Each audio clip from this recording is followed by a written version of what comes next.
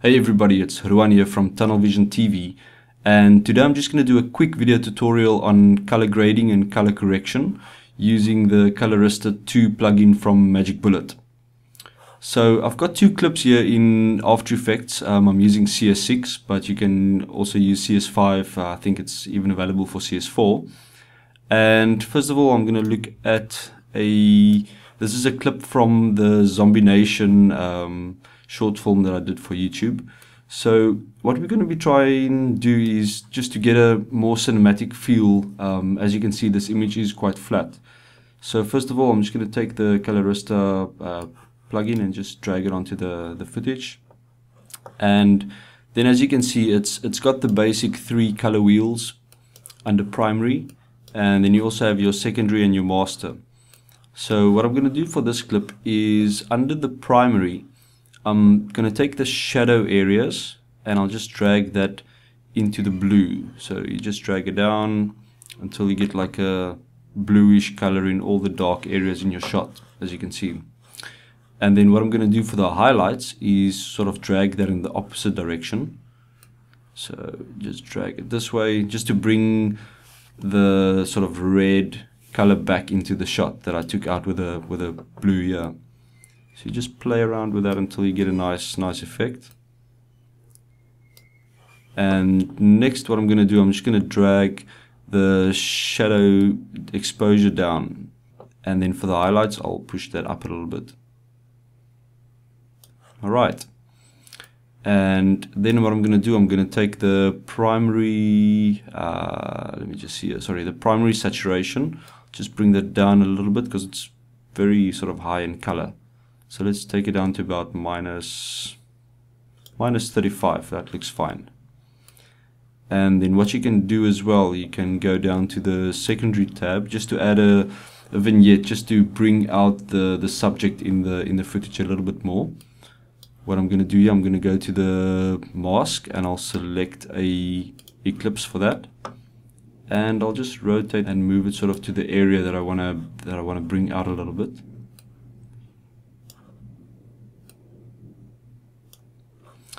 And what I want to do, I want to make everything a little bit darker outside this mask area. So I'll invert that to tell it to actually affect the area around it. And then under your secondary, I'll just drop the exposure a bit. So you can just play around with this and see what actually looks good. Let's take it down to about maybe -2. That should be fine. And then what you can do as well, you can just go down and play with the feather size, and that will affect the feather of that mask. So let's take it down to about 40. That should be fine.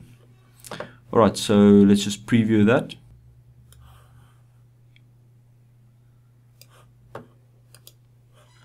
So yeah, as you can see, it makes a huge difference, and just tweaking some of the color effects with Colorista, and it actually gives a nice image as well.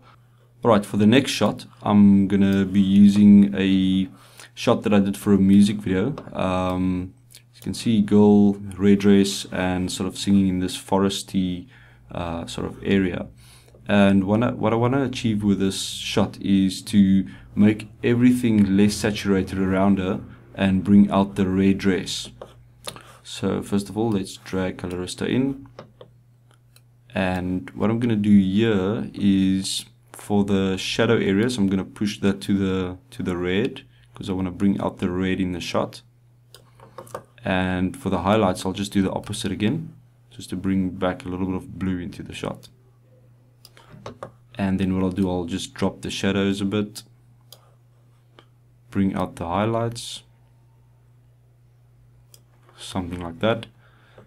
And then what I'll do with the primary saturation, I'll take that down all the way, and let's bring it up a little bit to say around, no, that's fine, -65. And then with these wheels, the primary HSL wheels, you can actually take out and boost a specific color, or you can make that specific color less saturated as well if you drag it inwards. So I'm going to take the red and just drag it out,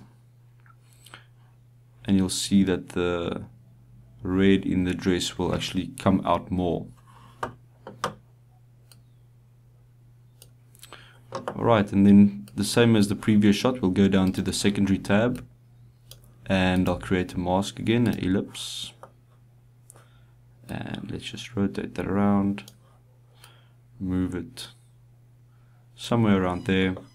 I'll invert the mask again because I want to darken the outside areas.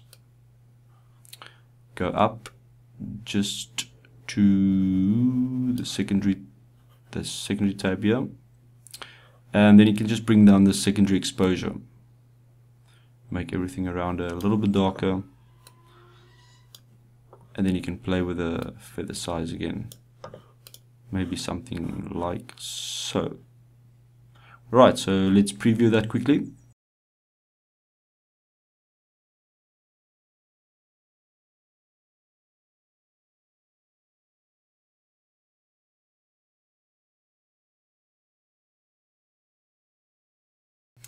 Okay, so I hope you guys found this tutorial helpful. As you can see, it's really simple to grade your film, to add a bit of style, color style to it, using the Colorista plugin from Magic Bullet. You guys can follow me on Twitter, Ruan, or you can also subscribe to my channel. Thank you, cheers, bye.